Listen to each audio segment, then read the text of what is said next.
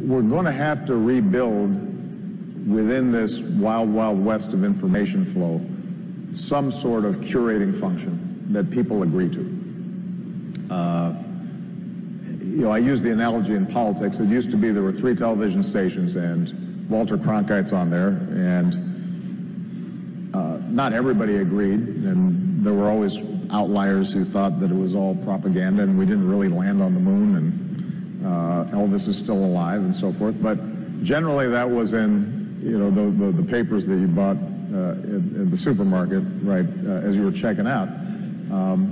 And generally people trusted a basic body of information.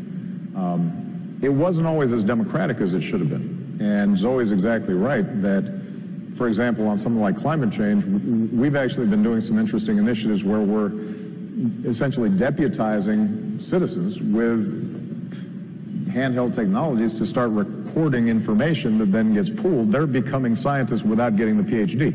And we can do that in a lot of other fields as well. But there has to be, I think, some sort of way in which we can sort through information that passes some basic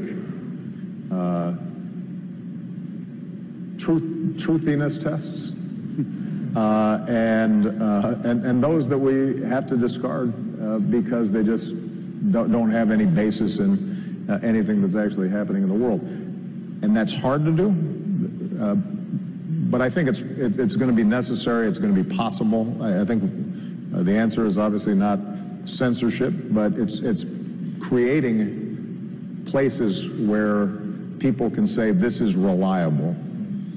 And I'm still able to argue about safely about facts and what we should do about it, while still not just making stuff up.